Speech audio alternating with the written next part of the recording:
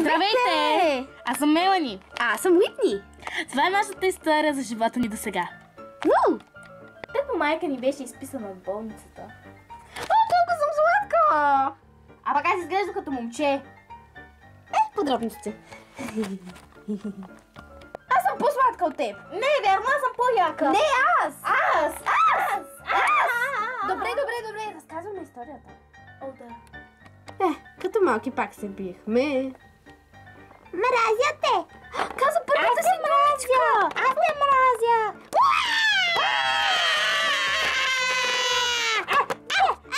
Ау! Деца, спрете! Извинявай, мамо. Това е нормално изречение! Еми да, ти пък по-очакваш да съм тъпа ли? Гуга-гага. Ау, ча. Кажи някое изречение, мила. Гуга-гага. Мразя те. И аз те мразя! Мамо! Мразя те. И аз те мразя! Мразя те. Мамо! Мразя те. Мъкни! Мразя ти! Мъкни! И ти мъкни! Каза си второто изречение. Ти мъкни. Мамо! Пак е нещо. Какво? Искам като порасна да уча медицина. Ти си на един месец и говориш за... Не ме интересува! Мразят те! Я те мразя! Какво става тука? Аз мразя Мия. Каза първата си дума. Мразя те. Чакай, първата дума не трябваше да им е тата или мама. Те са различни деца. Да ги оставим да се мразят. Мразят те! И аз те! И малко по-големи. О, да, това си ги спомням. Ето ви и новата стая. Позамен това легло. Не вярвам! Него!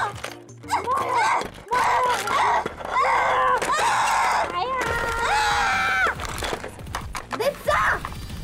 Леглото е мое! Хора, карате се за едно тъпо легло и развалихте цялата къща! Тоест стаята ви! Мое е! Ти си зла! Мое! И ти си зла! Аз съм с розова свичер, даже е моя, защото и покривката е розова. Ама те носа лилаво! Искам черно легло тогава! Еми нямаме черно. Т.е. те няма черно. Черното легло е нашата спалня, Сорка. О, но мамо! Мое е леглото! Махай се от тук! И историята продължава.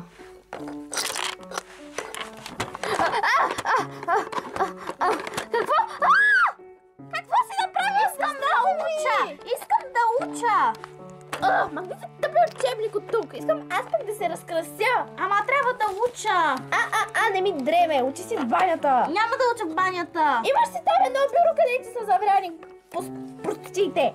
Къде е това бюро, ми кажи? Ела с мен. Ето това какво е, мислиш? Това всичкото е твое! Не е мое. Да, само едно! Как да уча тук? Това е баня! Не ми дреме. Сега ще ме оставиш ли?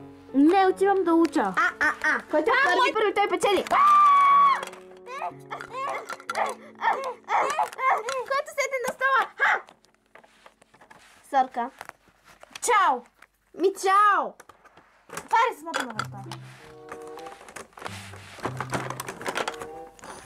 Стига си съм барала неща, бе! Ми дигай си заключила вратата! Радвам се, че съм по-бърза от нея. Много е лесно да я изгонвам винаги. Сега да подреди тези неща и да се оправя. О, добро утро, мила. Добро утро, мама! Какво правиш?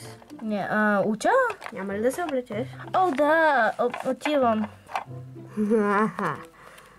Добре, дай ми учебника тук, аз ще го ставя тук. Добре. Тук е, но Уитни няма да го докопа. Щом казваш? Хайде, отивай, аз ще стоя тук. Добре. Така ще се срежа с първата мечетка. Чакай, с двете направо. Така, Тази е за малките ми възли. Ау! Ау! Ауч! Уитни, ти си красива, Ауч. Така. Да сложа парфюм и съм готова. Готов съм. Сега отивам да се обличам. Не мога да повярвам, че забравих телефон. Трябва да си преглеждам Instagram, Facebook, Twitter и Snapchat. Ох, зубърчето. Оф, кихлата. Добре, перфектна съм. Това наричаш перфектно.